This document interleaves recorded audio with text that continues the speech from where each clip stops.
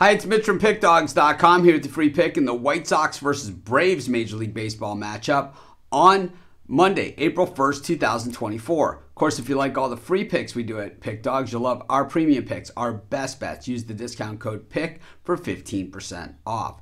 We also have products meant for people who make big bets, people with big bankrolls looking for that one-on-one concierge style service. We offer these products. They're just not available on our website. They're still easy to get. You just have to text the number you see on the screen. So if you make big bets like I do, just text that number. But let's get to this one. White Sox taking on the Braves, and the Braves, well, off to a hot start. The White Sox off to a cold start, but that's, not really unexpected. The Braves considered a contender to win it all once again this season.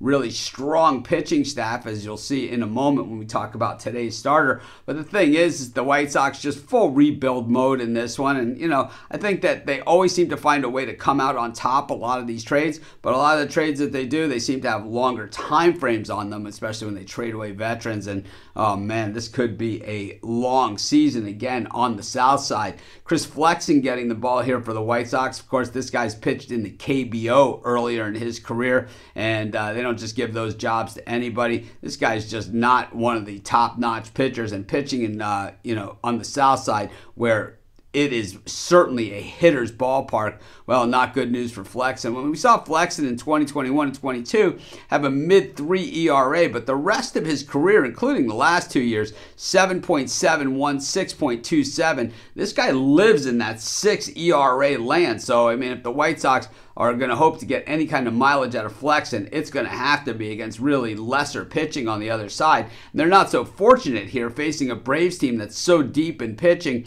that their number 4 starter right now is Charlie Morton. And, this guy is a number 1 on a lot of teams, and, just a guy with a lot of experience. But in the White Sox favor here, Morton is known as a horrifically slow starter. So we'll have to see if that's good enough, because we know, well, Chris Flexen is probably going to allow some runs. We know it's early in the season, but the Braves already hitting 362 versus righties. So, while it seems like it's a big number, they're hitting lefties at 538, so Flexen might be in a little bit of luck, or there. But the Braves just hitting righties the White Sox hitting righties at 231, and just a dreadful 138 against left-handed pitching. This is just not anything that we're really looking for, that looks overly impressive here. The White Sox pitching just really hasn't gotten it done this season. We saw them, especially in the first game, when it was in the 1-0 loss.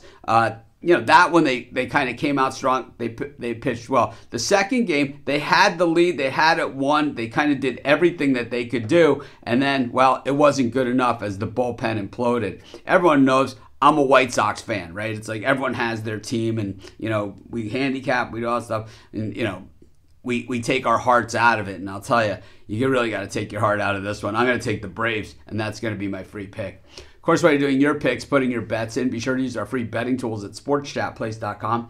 100% free, and they'll help put you on the most favorable bets on the board today.